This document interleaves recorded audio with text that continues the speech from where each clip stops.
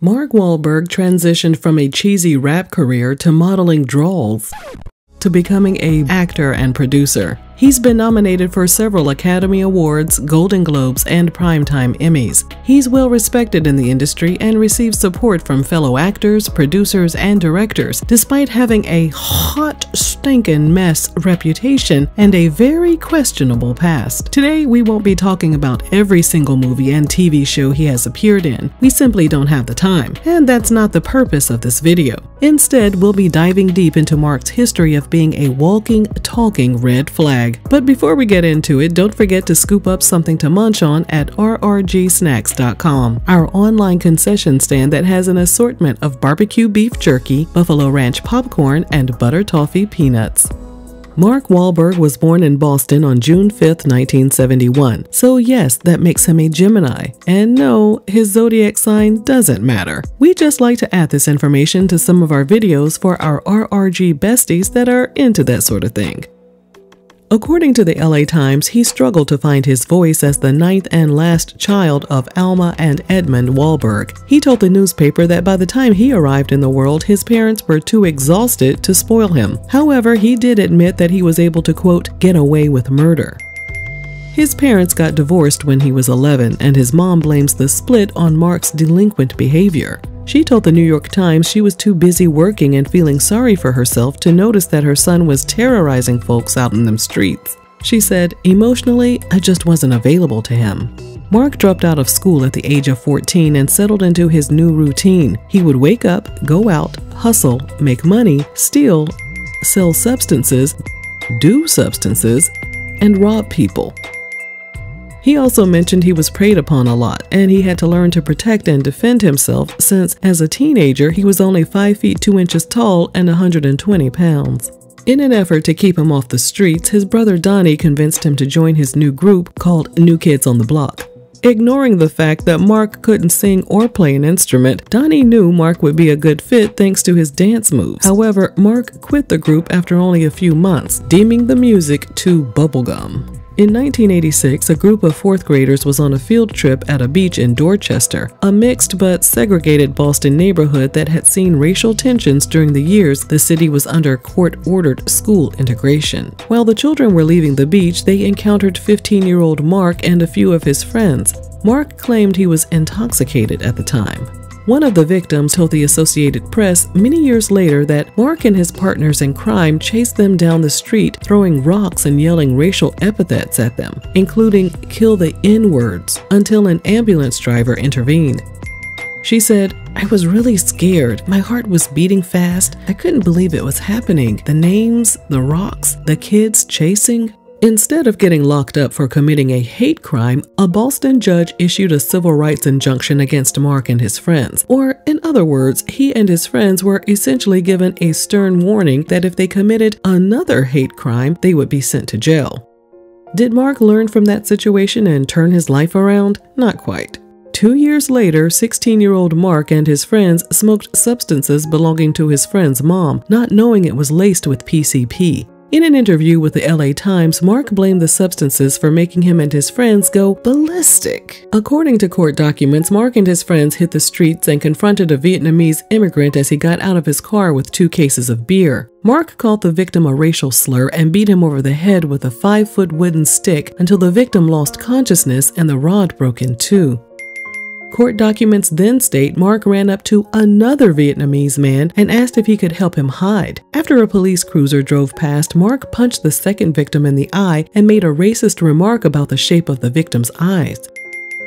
Mark was caught and received a felony conviction of assault and battery, possession of MJ, and criminal contempt for violating his prior civil rights injunction. Mark claimed he was intoxicated at the time and that the attacks weren't race-related. He served 45 days of a 2-year prison sentence. Upon his release, he convinced Donnie to help him get together an act of his own called Marky Mark and the Funky Bunch. It was the perfect time for him to embark on a rap career. Thanks to the multi-platinum commercial success of Vanilla Ice, record labels were interested in adding white rappers just like Mark to their roster. Now, ain't it strange that Mark gravitated toward a genre of music that was created by a group of people that he didn't even like? You know what? Never mind.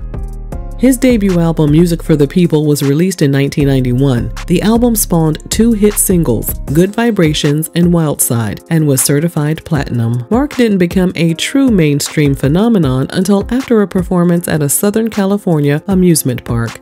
He dropped his pants right there on stage, and from there he turned his shows into amateur stripteases. He also took his act to gay clubs. While he soaked up the attention from the LGBTQ community, he wasn't entirely an ally.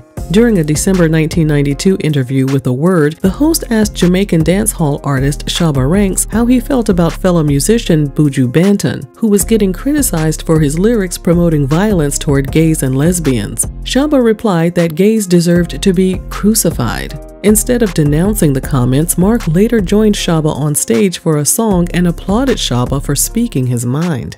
While Shabba went on to be blackballed by several companies due to his remarks, Mark kept on chugging along without any apparent repercussions. Well, for a while at least. Entertainment mogul David Geffen caught wind of Mark's electrifying stage shows and spread the word to his friend designer Calvin Klein, who signed Mark to a lucrative modeling contract. In the early 90s, Mark and his tidy whities were plastered across billboards in every major city and magazines, alongside supermodel Kate Moss. Years later, Kate told Vanity Fair she had a nervous breakdown before the photo shoot. She was only 17 at the time of the shoot and was asked to appear topless. In one image, Kate can be seen straddling 21-year-old Mark. The ad campaign was released along with this super cringy commercial. Shouts goes out to my man Calvin Klein, good looking out for the drawers. Oh, she got freckles.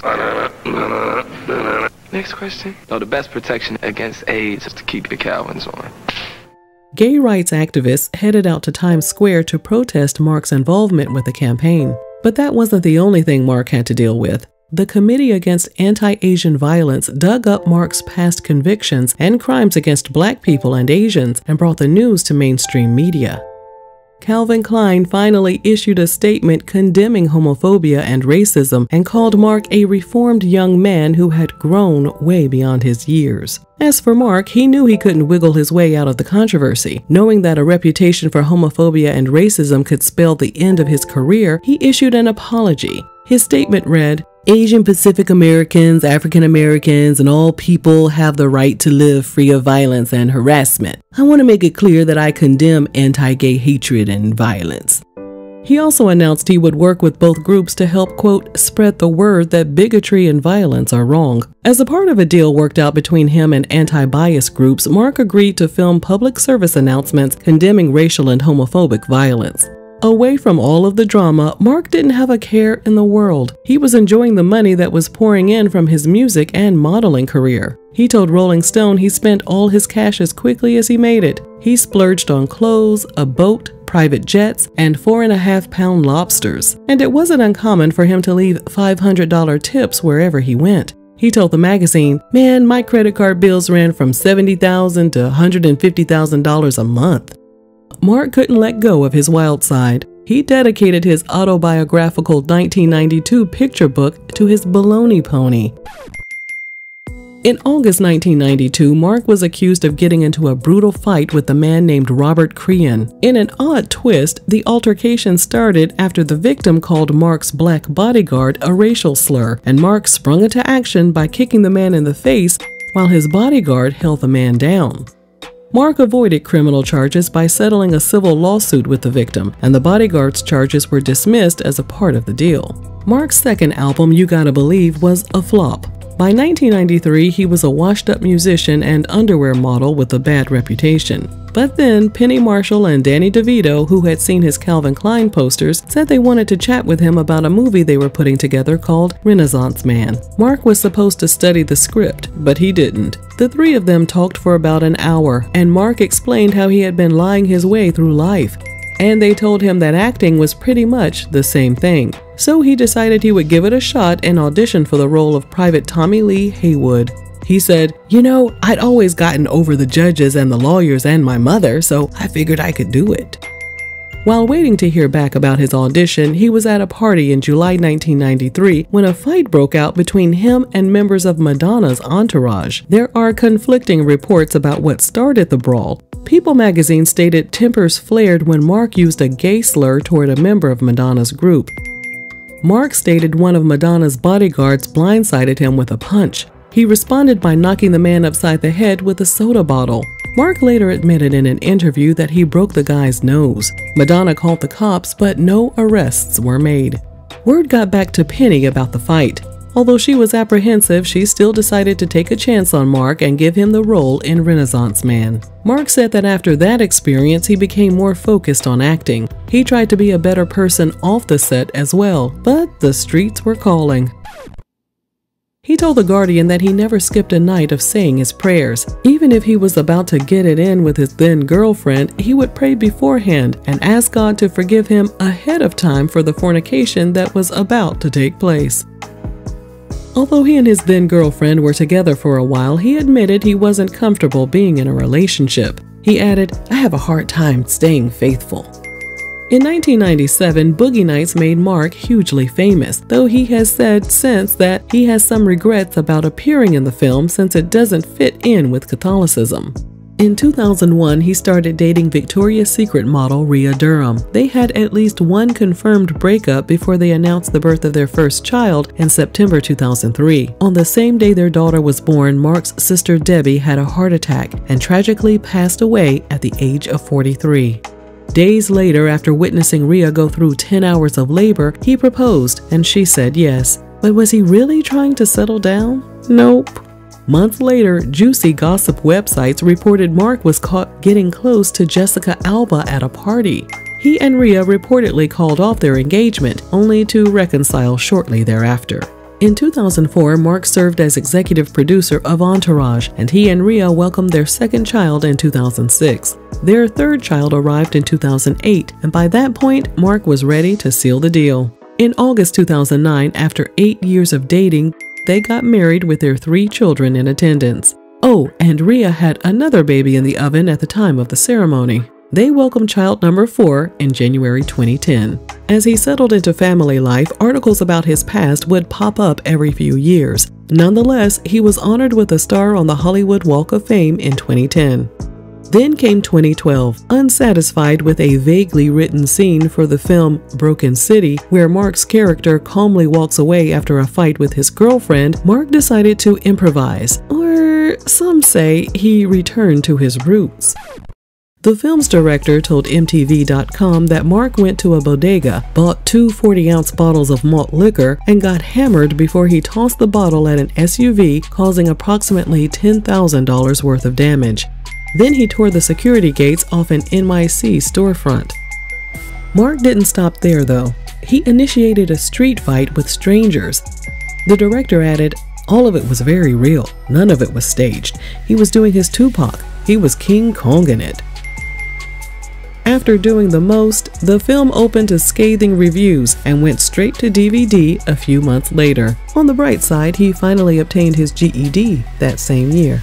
In 2014, while people protested in Ferguson and other cities in support of Mike Brown and Black Americans who are targeted and mistreated by the cops, Mark filed documents to receive a pardon for his past crimes. I've been working for 27 years to right the wrongs that I've done and the mistakes that I've made as a child. And, you know, those are things that affected me deeply. Now, being a parent, being a role model, and trying to inspire inner city kids that anything is possible and there isn't anything that they can't overcome. However, the public was skeptical of his motives. The Hollywood Reporter noted that his request was most likely associated with his new venture in the fast food business, a chain of burger joints called Wahlburgers.